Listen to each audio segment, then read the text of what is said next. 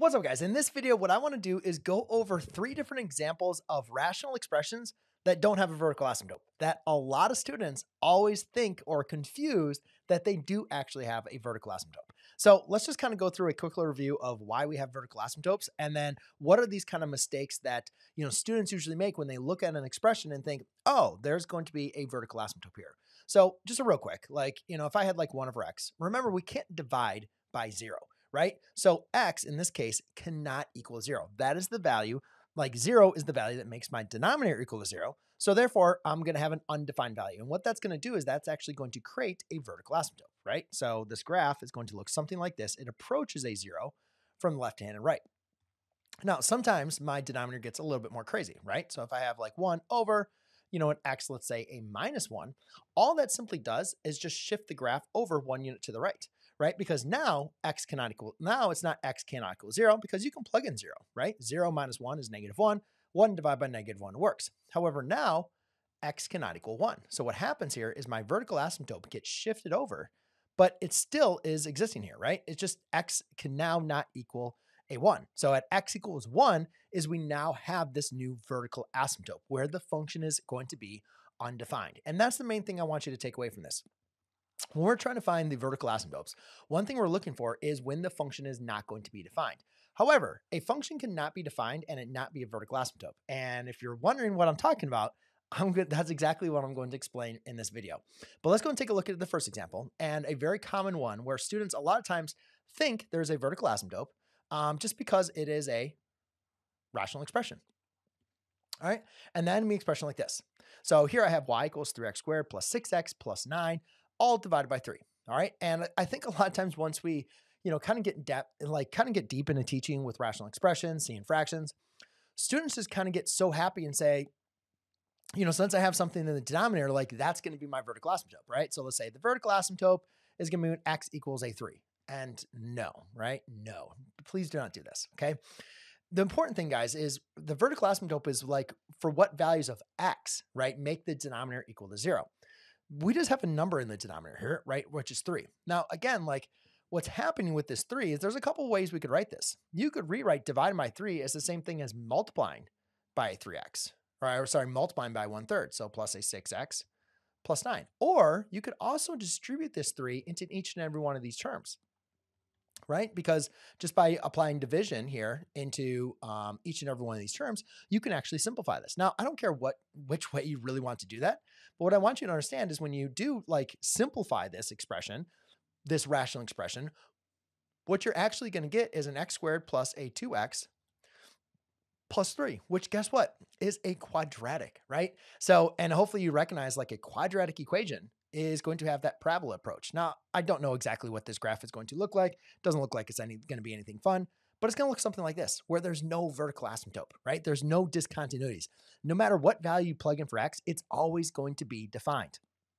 When we're looking for vertical asymptotes, we're looking for values that when you plug them, when we're looking for vertical asymptotes, we're looking for values that make the denominator equal to 0. This denominator is never going to be 0. So whenever you have just a number in the denominator, you don't have to worry about your vertical asymptotes. All right, now let's go and take a look at another example here. And in this example, I have y is equal to a x squared minus 6x minus 7 all over a 2x plus 2. Okay, now in this case, you can definitely say, all right, we have some numbers in the denominator. We have some values in the denominator that we have some numbers in the denominator that actually make, we have some values for x that can make my denominator equal to 0. So typically what I always tell students to do is to find the vertical asymptotes, just set your denominator equal to 0, right? And then go ahead and solve. So you subtract a 2 on both sides.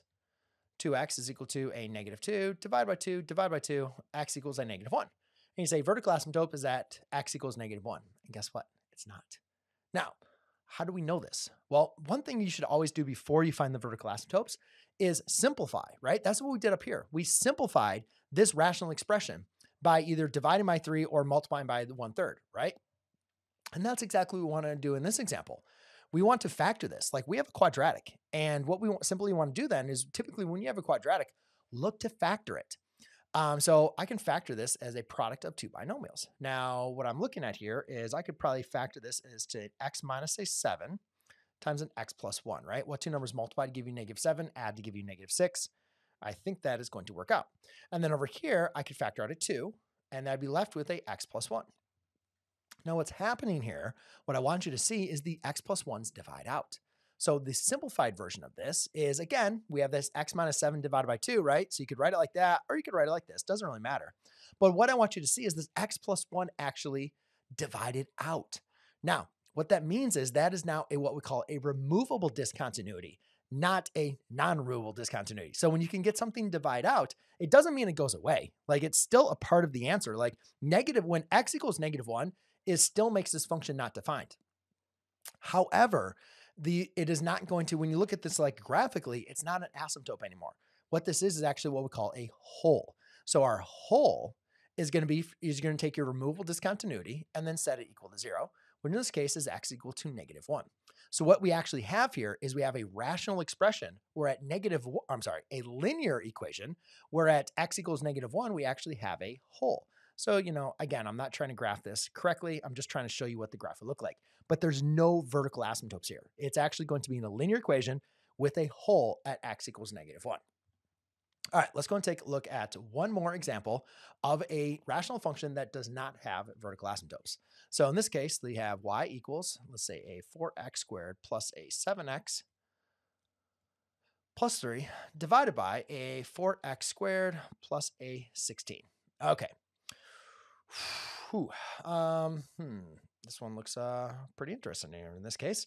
Now, one thing I'm always going to recommend, like, we could go ahead and try to factor this one out, if you want to, kind of look into like if anything's going to factor out in the numerator denominator.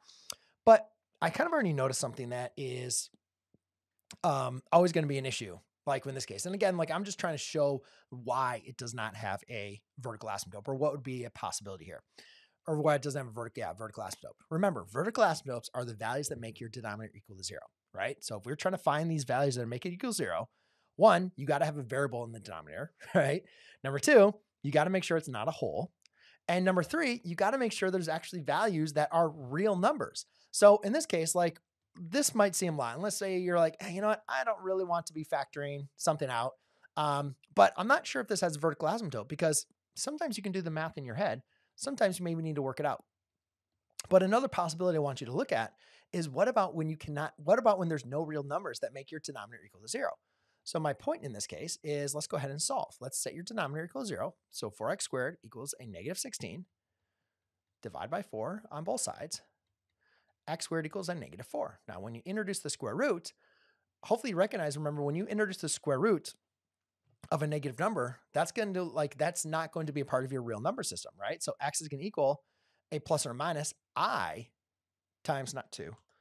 That's going to be plus or minus 2i, right? So now we need to use the complex number system to be able to take the even root of a negative number, right? So again, like, if you're thinking about this as a graphical approach, like, we can't graph these on the real number line, a plus or minus a 2i. So a lot of times what we just say is no vertical asymptotes, right? Because we have to have a real number for us to have a vertical asymptote. So there you go, ladies and gentlemen. That is 3 examples for for rational equations with no vertical asymptotes.